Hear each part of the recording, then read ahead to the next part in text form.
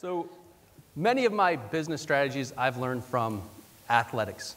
And business is all about competition, and Olympians are experts in how to compete and how to win. So I'm going to share with you 5 lessons that businesses can learn from Olympians. So the first lesson is Olympians are losers. And I see a lot of the non-athletes getting excited, which we're in Berkeley, so let's face it, there's a lot of you here. But what I mean is, Olympians have been seeking challenges their entire careers. They look for competition that's better than they are, which means they lose more than they win. They hate to lose, but they're not afraid of it. You don't learn that much from winning, frankly, but losing teaches you everything. What are your weaknesses? What are your strengths? What are your competitors doing better than you? What's going to take to beat them the next time you see them? Losing could be the single most valuable tool for winning. And after a lifetime of losing, you just might win big, like these athletes. So that's number 1. Number 2, Olympians take risks. So these athletes are putting their lives on hold, probably running up debt, all for a dream that usually isn't realized. And there's a reason we stop talking about our dreams as we get older, because we hate failure. We don't want to be embarrassed or laughed at, so we tend to play it safe. But Olympians don't. So let me show you what I mean.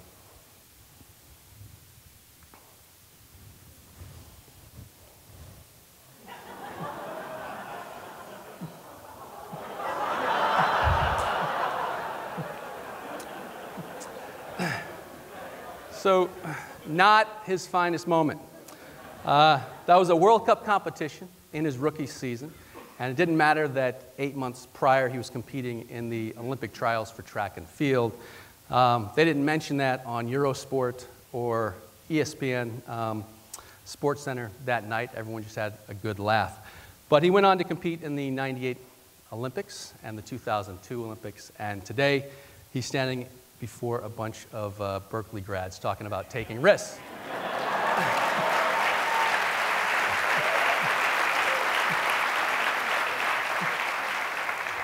So that was me, and that really sucked.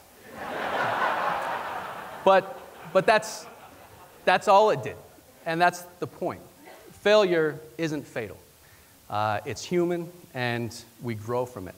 And we have to get over our fear of it if we ever plan on doing great things. So as a business, we have to take risks or we lose. And we could have played it safe with our bobsled program. We had some of the fastest sleds in the world already, but we saw the writing on the wall. We were losing ground, and we had an opportunity. And somehow we convinced BMW to come way out of their comfort zone and partner on the most aggressive technology program we'd ever launched.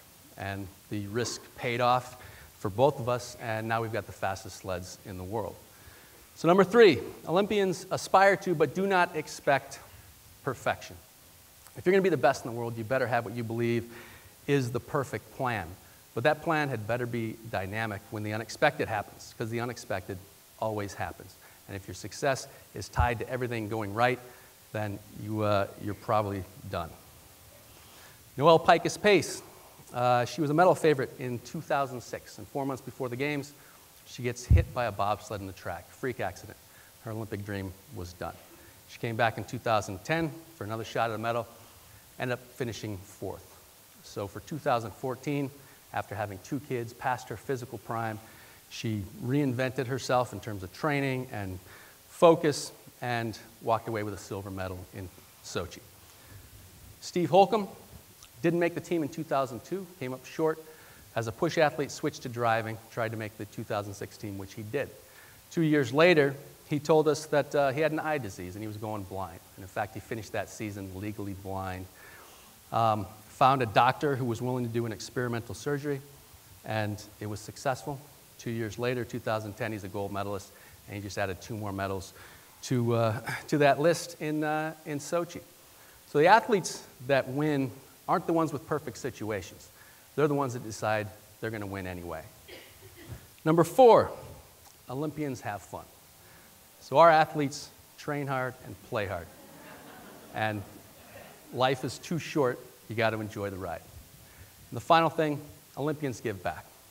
It'd be real easy for these athletes to be selfish, but they give back to the kids and the organizations that they care about. And when you give back, it keeps you grounded and brings some meaning to your mission. And the reality is most people are never going to be Olympians, but every one of us can be a hero to someone, and the world needs heroes. Thank you.